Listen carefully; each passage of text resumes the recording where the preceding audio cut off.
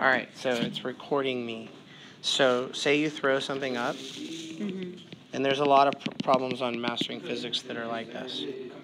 Okay, you throw something up in the air that, yeah, I'll make up positive x. That was lousy. Here, I'll fix it. So I'll make up positive x. I'll make, why did I make up positive that's x? y, right? Yeah. All right, so I make up positive y. Haha. We'll get, this will be quick. Okay. All right. So while the projectile is right at that moment, that's what we're talking about. While it's at maximum height, right? Okay. Can I tell you the velocity using? Oh, is that? Well, I'm gonna new page for a sec. Now let's divide it up into horizontal. And this is what you did in the lab, right? And vertical. And just do a velocity graph first.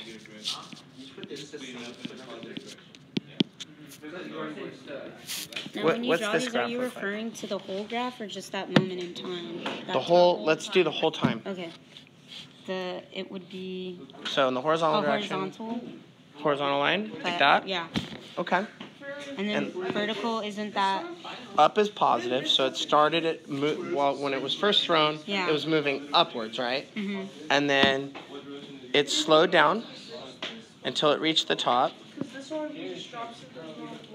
And then it sped up, right? So, yeah. Is that what you were thinking? That's what you told me a minute ago, right? Yeah. And then what's your acceleration graph look like? That's going to be in the negative area, so horizontal line like that. Where on the velocity graph is maximum height? On this velocity graph? It's okay. Hey, so the question is, where on our velocity graph right here is our maximum height? Right here. Okay, that's actually the velocity when at 0 seconds when it was launched. Keep going. Wait, the maximum height of the when ball? when the ball was in the air, at what point on that graph is the ball at maximum height? At the top of the position graph. This is a velocity graph. The velocity graph. So where on this velocity graph? This is velocity in the y direction. Right here. Okay, now you got it. So right there, and the y velocity is 0. At that moment, what's the slope? It's 0. This is the slope. Yeah. Oh. It still has a slope. It's a line. Well, isn't the slope the same as it always was? It's a negative slope. What number would that be? Am I supposed to know the number? You should. Oh, -1 or? Keep trying. Where am I getting the numbers the from? slope of this velocity graph in the y direction is your acceleration in the y direction, which is the acceleration due to gravity. Oh, so -10. Okay. Or so, -9.9. Yeah. So that's our acceleration. You notice it never changed. Even at the moment when our object stopped briefly, it didn't stop in the horizontal direction. The object was always moving. At the maximum height, object was still moving horizontally with the same speed as it always was. But in the vertical direction, the object slowed down, right? And then it stopped in the y direction only. So at that moment, it's still moving in the x direction. And its acceleration is the same as it always was. The acceleration never changed. It's weird to think that an object's not moving for an instant, but it still has acceleration.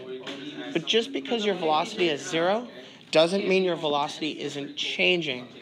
Your velocity is still in the process of changing because it's still under the influence of what force? Gravity. And because the force due to gravity is pulling down, we still have the same what? Yeah, the two are connected. So the only way you would not have any acceleration in the y direction is if you somehow turned off the Earth's gravity field, which you can't do. It's confusing because, yes, at that moment, the y velocity is 0, but the fundamental cause of the acceleration, the acceleration has nothing to do with your velocity at a moment. Your instantaneous velocity is irrelevant. The point is, your instantaneous velocity is always changing. Who cares what number it is, 0 or a million? The point is your velocity is always changing the same amount because the only force acting is the force due to gravity, which by Newton's second law is equal to ma. So if you do a force diagram for your projectile, you get a force down, right? And that means the only force acting is the weight. That means your net force is the same exact amount in the same exact direction, which is ma. And when we're talking about an object accelerating, ma is, we call ma, this is our net force, right? Net force equal ma, that's second law. Well, our net force is just the weight of the object, or I could call the weight force due to gravity, right? Same thing. So force due to gravity is our net force. It's the same magnitude, and it's going to equal mass times g. G is the symbol we give to the acceleration due to gravity, and it's that net force that causes the same acceleration due to gravity the whole time. Anyway. This is just going to be on the t-axis. Say it again? The slope of this is 0, so it's going to be on the t-axis. Oh, okay, so in the horizontal motion, we're talking about... Yeah, that's right. That's right. The whole time the acceleration is 0 in the x direction. So we divide, for projectile, we just separate the motion into horizontal and vertical because we have a different acceleration in the horizontal direction as we have in the vertical. So we can use second law here and say that we have no acceleration because there's no net force in the horizontal direction.